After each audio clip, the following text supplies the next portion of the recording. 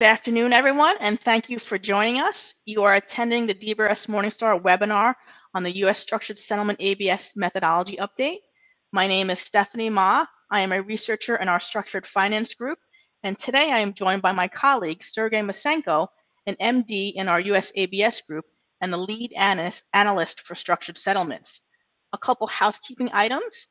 Please feel free to type in any questions that you may have throughout the presentation. You should see a question mark on the bottom of your panel. You can click and type in any questions that you may have, and we will address your questions at the end of the webinar. To give some perspective before we start the discussion, DBRS Morningstar has a long history of rating securitizations backed by structured settlements and currently has roughly outstanding ratings on 43 transactions. Despite the stresses of the ongoing pandemic, structured settlement securitizations have continued to perform well, with zero or minimal reported defaults and losses, due in large part to the generally high credit quality of annuity providers and life insurers. In addition, strong credit performance has allowed more seasoned transactions to gradually build credit enhancement, which provides extra protection from potential negative rating migration over time. Now, let me give a brief roadmap of today's webinar. First, we will cover the basics and discuss the elements of a structured settlement, highlighting the differences between guaranteed and non-guaranteed. And then we will examine DBRS Morningstar's analytical framework and our approach in rating structured settlement ABS. Sergey, perhaps as a starting point, you can walk the audience through the updates to our structured settlement methodology that was introduced earlier this year in January. Absolutely, Stephanie. Thank you, and good afternoon, everyone. Yes, indeed, in January 2022, we finalized our updated structured settlements ABS rating methodology. The methodology has been in place for quite a long time, but mostly focused on guaranteed structured settlements.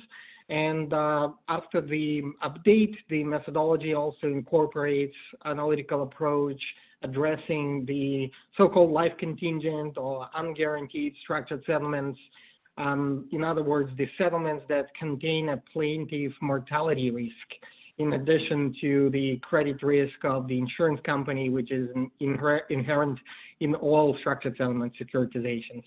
Such life-contingent structured settlements account for fairly substantial portion of the overall structured settlements marketplace, and the incorporation of the analytical approach to addressing such life-contingent structured settlement in methodology addresses potential need of the marketplace and market participants to have a clear roadmap to how analytically approach them. We obviously, after finalizing the methodology in January 2022, DBRS Morningstar, we can apply the methodology to rate both guaranteed and unguaranteed structured settlements and/or pools that mix both types of structured settlements, i.e. mixed pool transactions as well. And Sergey, with that in mind, I think it would be helpful to go into a bit more detail on the specific changes, namely the consideration of guaranteed versus non-guaranteed structured settlements. Yes. Like I said, all structured settlements incorporate the credit risk of the counterparties. Essentially, those counterparties are annuity-paying insurance companies. However, the key difference between guaranteed structured settlement securitization and life-contingent structured settlement securitization is that the latter will also need to address the annuitant mortality risk, in addition to credit risk of the annuity-paying life insurance companies. As a quick reminder, structured settlement is an agreed-upon agreement where insurer makes payments to the injured party claimant over multiple periods of time instead of a lump sum. Those structured settlements can vary in their terms regarding the amounts paid, structure, timing, and payments can be made monthly or less frequently. Once settled, the timing and size of periodic payments typically cannot be modified or changed. And under the terms of the agreement between the claimant, the defendant insurer, either the defendant or insurer is obligated to make a series of future payments, like I said. So while the insurer may choose to make the stream of payments directly, in many situations, it elects to remove the obligations from its balance sheet. In this case, the payment liability is assigned to assignee, which is often another related or unrelated insurance company or an affiliate of the insurer that focuses on this type of specialized transaction. The arrangement also lets the insurer and the claimant gain access to certain tax benefits associated with structured settlements. And so to facilitate and better document the making of these future payments, the insurer, assignee entity, or defendant typically purchase an annuity contract from a life insurance company. And so those life insurance company will be the credit risk in any structured settlement transaction. They will be paying obligors under these annuity contracts. In a structured settlement, to become a structured settlement receivable, when the need in immediate financing arises, the claimant may take the structured settlement to the court, and if judge determines that there is a financial need, the judge may approve the sale of the stream of payments under the annuity contract to the structured settlement company, structured settlement originator, in exchange for a lump sum of money. And that transfer order approved by the court becomes binding for all parties involved. And so, as is shown on the slide, guaranteed structured settlement very simply pays the claimant annuity amounts over a predetermined period of time, over time horizon with certainty. And when the structured settlement receivable is transferred to the structured settlement originator, all or part of these payments will be paid over the same time horizon to the structured settlement originator. Now, Sergey, maybe we can go into a bit more details on how the unguaranteed or life contingent structured settlement differs from the traditional guaranteed one. Well, unguaranteed, as you can see on the next slide, basically it represents obligation under which the annuity payments made until the death of the claimant or annuitant. Such life contingent obligations are therefore subject to mortality risk. And this is basically the key difference, as I pointed out earlier. In addition, unguaranteed structured settlements may be either hedged or unhedged. A hedged structured settlement has the benefit of a related, duly executed, fully enforceable life insurance contract with the claimant named as the insured individual and the structured settlement originator who purchased structured settlements from the claimant named as beneficiary. So under this construct, the holder of hedged asset receives the cash flow stream from the structured settlements until the time of claimant's death, after which as beneficiary, it will receive the death benefit payment pursuant to the life insurance policy. On the flip side, the beneficiary may be responsible for payment of the premium payments on the life insurance policy to maintain it, unless those premium payments are paid up front. Unhedged structured settlement, a life contingent structured settlement has no life insurance policy associated with it. And so it's fairly simple. The cash flows just cease upon the death of the related claimant, and no additional amounts are collected by the structured settlement originator. Thank you, Sergey. Next, if you could walk us through DBRS Morningstar's analytical approach to rating structured settlements and the various assumptions, I think that would be great for the audience. Sure. Obviously, I think, even though we wanted to focus a bit more on life contingent structured settlements today, I think it makes sense to start with a brief overview of the overall framework and the quantitative analytical approach for all pools of structured settlements, whether they are guaranteed or unguaranteed. They have to address the credit risk of the underlying obligors who are represented, as we discussed, by the life insurance companies that pay under the annuities, typically. And only for the life contingent structured settlements, there is also a need to address the claimant mortality risk, which is addressed in our methodology by adjustment to the expected cash flows from structured settlements. Let's talk about credit risk first. So insurance company credit strength analysis typically relies on credit opinion regarding corresponding carrier's financial strength rating and uses two approaches under our methodology to assess the stressed cumulative gross default or net loss hurdle rate for the collateral pool. One is called largest obligor analysis, and another one is CLO asset model analysis. When we conduct both, we pick the highest stress hurdle rate derived using these both methods as the one that the transaction will have to clear.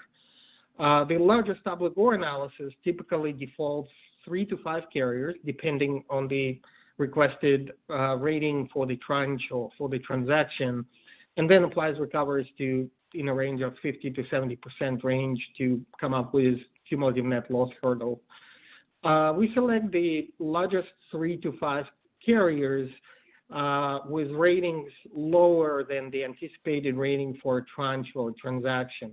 For example, if the transaction rated as a single tranche transaction, and if it's rated single A, we will typically select 4 to 5 largest obligors with rating equivalent of A low or less, and assume that they will default. The CLO asset model analysis focuses on the default and loss risk from the overall carrier exposures in the collateral pool and estimates losses at different statistical confidence intervals that correspond to a given rating level by running a proprietary predictive model, the CLO asset model. The quantitative analysis for life contingent structured settlements also applies assumptions with respect to annuitant's life expectancy in order to adjust the such structured settlements payment streams. In case of hedged unguaranteed structured settlements, in addition to all of this, the insurance premiums paid on the related life insurance policies, unless, like I said, paid up front, and the payouts on such life insurance policies also adjusted. The calculation is used then to project expected base case mortality adjusted contractual cash flows on life contingent structured settlements. The projection considers factors like U.S. life expectancy, as well as distribution of the underlying pool claimants in terms of gender, age, health risk. The way we do that is by referring to mortality tables published by the well-established and generally accepted third-party sources. We use, for example, those tables published by the CDC, Centers for Disease Control and Prevention. And we typically would supplement such information by the annuitant-specific risk adjustment that is based on additional information which may be provided by reputable actuarial experts. Originators, for example, may hire Fasano Associates to perform that additional adjustments for them. Thanks for that very comprehensive overview, Sergey. Maybe we can go into a bit more detail on the stresses that DBRS Morningstar applies, and specifically in regard to expected mortality adjustments.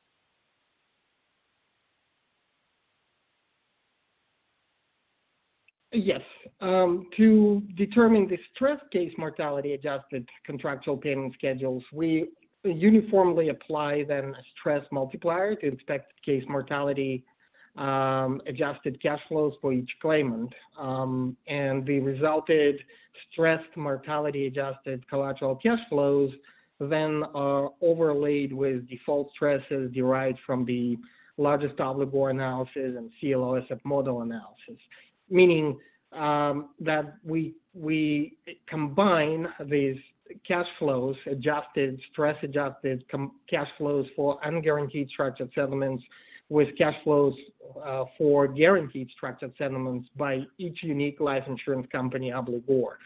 So if you have a mixed pool structured settlements where, let's say, Pacific Life also is the payor on a regular guaranteed structured settlements, but they also happen to be a payor on life contingent one, the mortality adjusted life contingent stress cash flows will be then combined with the guaranteed structured settlement cash flows from the same payor, and those consolidated exposure to that obligor will be reflected in the largest obligor analysis and CLO asset model analysis.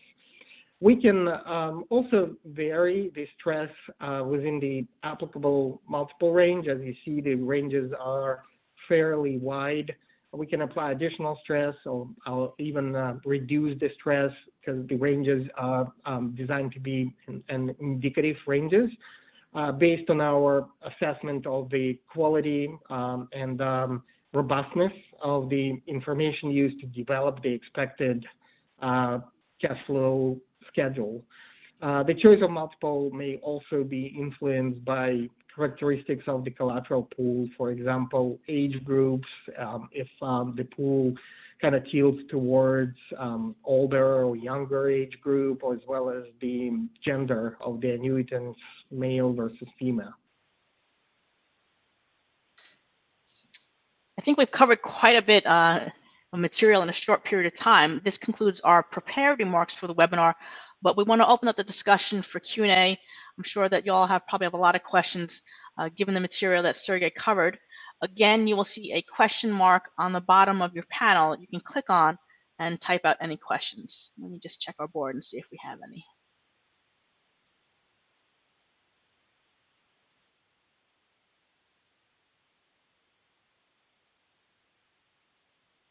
Okay, I see one.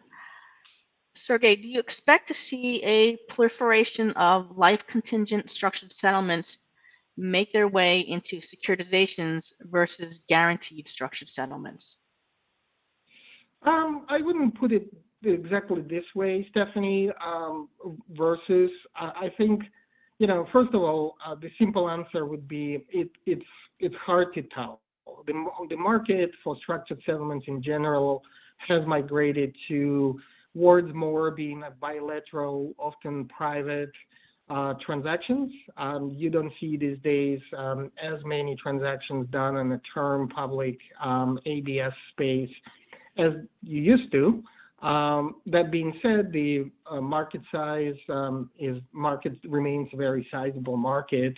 And as I mentioned in the beginning of our webinar, life contingent structured settlements form a substantial portion of the overall structured settlements receivables out there. So it's not inconceivable to think that life contingent structured settlements already are part of many of the bilateral and or privately executed transactions, either rated or unrated, and will continue to be part of the collateral or even exclusively forming collateral for single transaction in the future. Great, thanks, Sergey. See, last call for any questions.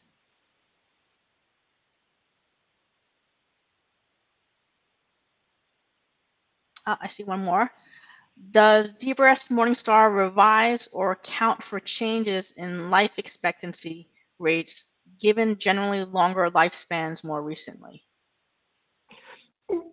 Well, the interesting thing about life expectancy in the U.S., it hasn't been growing as much in the past decade, I would say almost. I think it peaked around 2014, but then there were no growth above that level. Unfortunately, driven by and large by increasing overdose deaths, for example. There was some pickup, I think, in the years going into pre-pandemic, but well-publicized fact that in 2020, the life expectancy for that year kind of dropped by a year and a half or so. We are sort of kind of like a stalled, more or less slightly declined compared to the peak position. And so at this point, we don't think we need to, in particular, adjust for, forecast for lengthening of life of population. Okay, great. Thanks, Sergey. Let me just check to see if any other questions came through.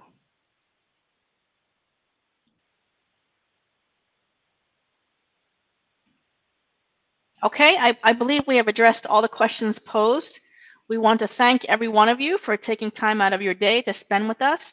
Special thanks to Sergey for joining us and sharing his invaluable insights on the structured settlement sector.